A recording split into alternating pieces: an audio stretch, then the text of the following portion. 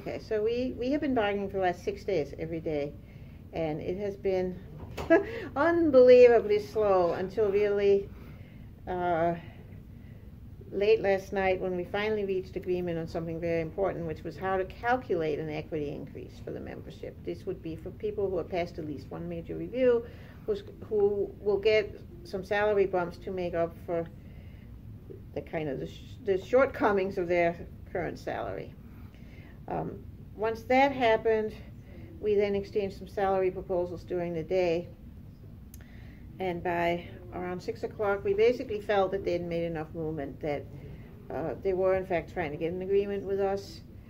They moved over $10,000 on the starting salaries in Ann Arbor.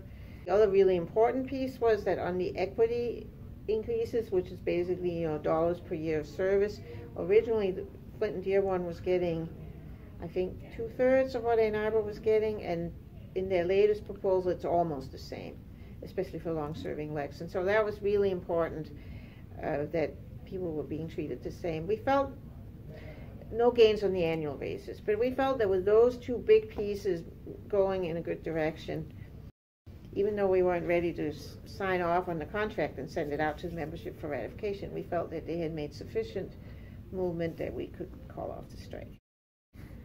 I think the strike threat, along with the unbelievable outpouring of support that we got from students, tenure-track faculty, the grad student union in Ann Arbor, as well as just all the PR and from the sort of broader Michigan community, state legislators writing letters to the administration and so on, that definitely helped move them.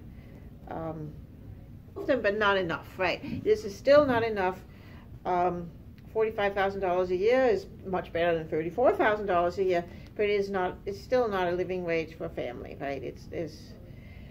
So we'll keep fighting. We're going back to the bargaining table sometime this week. We agreed with management that we need a day of rest after this, and that we'll talk on Tuesday and figure out whether to maybe meet early in the week or to just meet on our regular Friday bargaining day. But both sides would like to get this done by the end of April. We're not interested in dragging this into the summer, and we are confident that we can still get the kind of contract that we're really hoping for.